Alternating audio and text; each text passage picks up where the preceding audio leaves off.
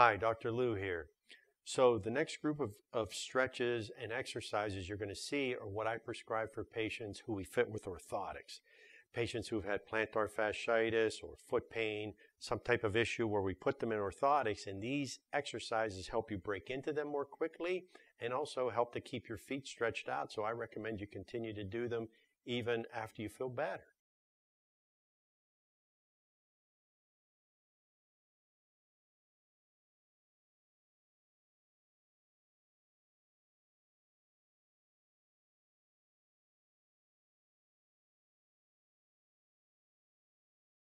This exercise is going to strengthen the peroneus muscle.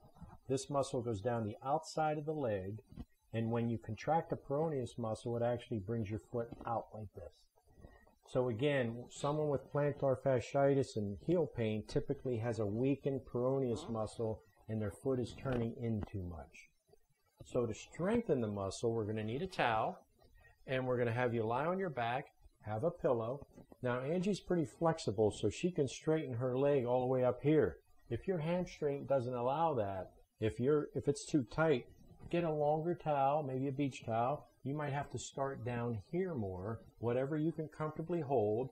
So you may need a longer towel. You may need another pillow. I don't want you doing this with your head held up. So if you have to have two pillows and a longer towel, bring it to comfort, okay? But for demonstration purposes, Angie can hold it here. So here's what we're doing. The towel is for resistance. So we're going to allow her foot to roll in. That is stretching the peroneus muscle, okay? So now she's going to hold a little more tension on this side. Not a lot, but enough to feel some good resistance as she now tries to take her leg out. She's contracting the peroneus muscle but adding resistance with this hand. So you want to let it come all the way out. Now you should feel that pretty good in here.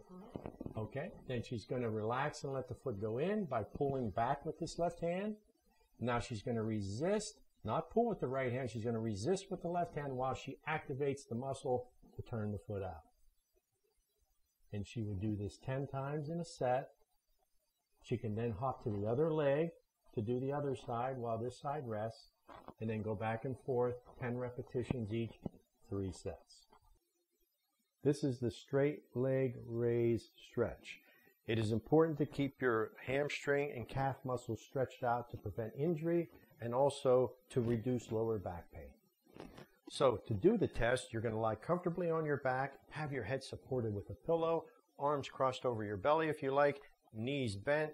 This relaxes your spine. You want to focus on feeling the stretch in these two muscles. So Angie is going to raise her leg and clasp her hands. To start the stretch, tilt the foot forward, and this is going to start the stretch in the calf muscle. And then she's going to raise her legs until she feels a nice pull and stretch, but it doesn't hurt. It's like good pain.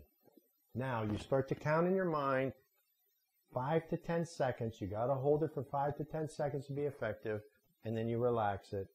We're going to repeat it 3 times, 5 to 10 second hold, and relax it.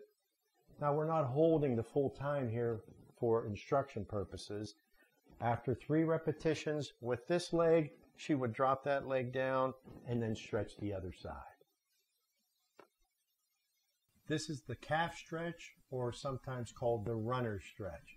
For people that have tight calves, it may be playing into ankle pain, plantar fasciitis. These are some of the reasons you want to do the stretch. If you're a runner or a walker, it's a good warm-up stretch before and after you do those particular exercises.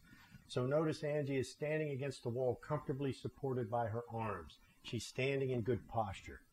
Now, the leg she's going to stretch for demonstration purposes is going to be the right calf. So she's going to move her left leg forward, bend her knee a little bit, and then as she kind of lunges, notice she's keeping this all straight, and she's going to take a lunge into it until she feels a very comfortable but yet strong stretch in her calf. The recommendations are always the same. 5 to 10 second hold, repeat 3 times. Now there are two heads to the calf muscle, one on the outside, one on the inside. And sometimes you need to isolate, one is tighter than the other. So if you back up a little bit, Ange, if you toe in a bit, not a lot, but about 10 to 15 degrees, and then take that stretch again. If it's tight, you're going to feel that on the outside part of the calf muscle. Hold 5 to 10 seconds, repeat 3 times. Bring the leg back, toe out, not so far, right about there. And again, it's kind of a lunge on that knee, keeping this all straight and feeling the stretch now more on the inside. Clinically, I have found this one is usually not tight, this one usually is. But you'll know when you do it. You'll feel the one that's tighter, focus on that. So again, you always want to do one with the, bring your leg back, one straight in first with the toe straight towards the wall. Remember, good posture. You're not arching your back backwards. You're using your arms to let you fall into the wall. You're not pushing yourself back to get into this stretch and then maybe pinch your lower back. And now you're going to feel that stretch right down into the calf if you're doing this correctly. And then you can toe in and toe out and get all parts of your calf muscle. This next exercise is actually a strengthening exercise for what are called the intrinsic muscles of the foot. They're actually small muscles in the foot that help build stability, especially when you're having foot pain, plantar fasciitis, excessive pronation. We want to try to strengthen those muscles up again. So we're going to use a dish towel. We're going to drop it on the floor. We're going to sit comfortably in a chair, and we're going to do what I call toe scrunches. We're going to grab the towel with your toes, pick it up, and drop it. Grab the towel with your toes, pick it up, drop it. You may find this is more difficult than you think the first time you do it. And you grab the towel, you're firing those muscles, drop it. I like to do repetition of 10 reps. And then, of course, switch to the other foot, 10 repetitions. Come back to this foot, 10 repetitions. Go back and forth for 3 sets.